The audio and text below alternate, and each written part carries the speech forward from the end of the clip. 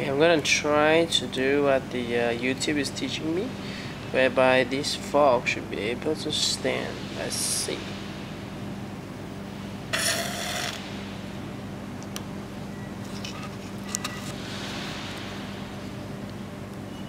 Okay, so it's just about to burn it towards the end.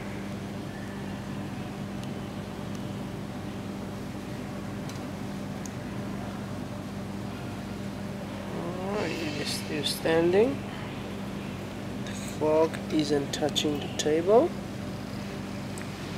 Now I'm going to use the scissors to try to remove the burn edge very carefully.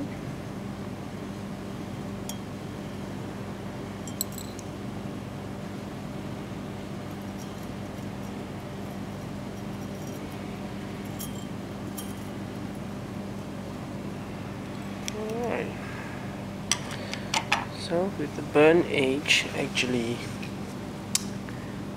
removed, it's still able to stand. So this is not really magic. I don't know any magic, but I just only know physics. Alright, and yeah, know how to use YouTube. Enjoy.